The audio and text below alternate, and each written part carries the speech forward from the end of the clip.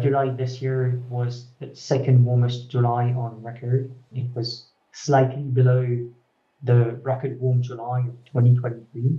So July marks the end of a streak of 13 consecutive months with global monthly record.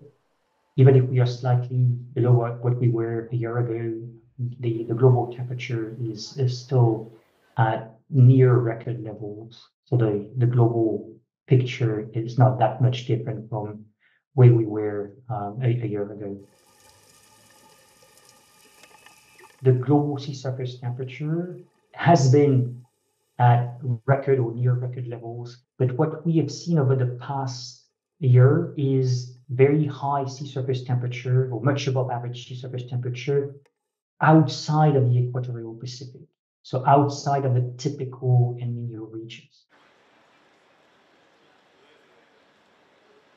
What we had seen over the past year has acted as a stark warning that the climate is rapidly warming, and that I think it's important to speed up actions to reduce emissions and reach net zero as soon as possible.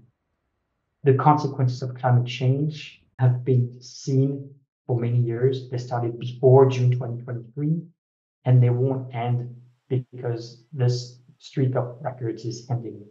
There were heat waves and extreme climate events before that streaks of record, and they will continue as long as the climate continues to warm, as long as we keep adding more greenhouse gases in the atmosphere.